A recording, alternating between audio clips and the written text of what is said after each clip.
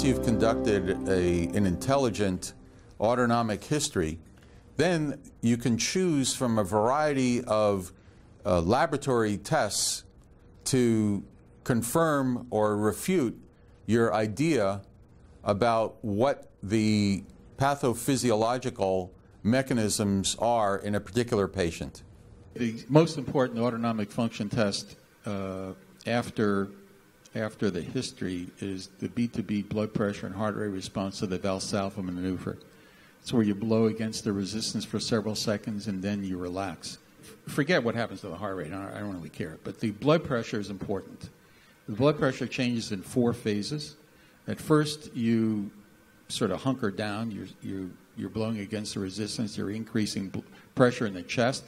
So the blood comes out the chest, goes down the arms. The blood pressure goes up. That's a mechanical thing. It doesn't have anything to do with reflexes. Then as you continue to blow against the resistance, there's less blood coming to the heart, so the heart pumps out less blood. The brain picks up on that immediately. Where's my blood? This causes the reflex to occur. You saw that baroreflex arc. And the sympathetic noradrenergic system gets turned on. Norepinephrine, which is the chemical messenger of the sympathetic nerves in cardiovascular regulation, gets released. It binds to the receptors. Remember those alpha receptors on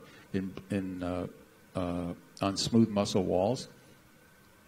And the blood vessels tighten. Because the blood vessels tighten, the blood pressure starts to creep up. Even though the person still has a low stroke volume, the amount of blood that the heart is pumping is decreased. I use the analogy of a garden hose. I don't think I have it here. But think about the pressure in a garden hose. If you turn down the faucet, the pressure in the hose is going to go down. But you can bring up the pressure by tightening the nozzle. And that's what the brain is trying to do, tighten the vascular nozzle by way of the sympathetic noradrenergic system. Then you relax. When you relax, that's phase 3. In phase 3, the blood pressure goes down.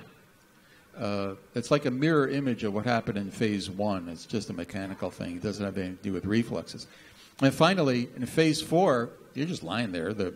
There's no reason why the blood can't come up with the heart, and it does. And the heart pumps the blood, but it pumps the blood into this reflexively constricted vasculature. It's like you turn the faucet back up to where it was, but you forgot to loosen the nozzle. Because of that, the pressure overshoots. And that's what happens in phase 4.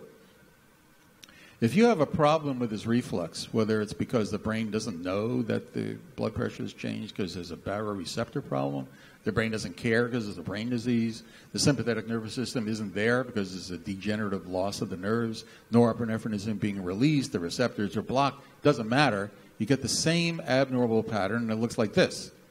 Here in phase 2, the blood pressure just goes down, down, down. Well, that's because the person can't tighten the vascular nozzle. And in phase 4, the blood pressure slowly comes up to baseline, but it doesn't overshoot. For the same reason, the person couldn't tighten the vascular nozzle.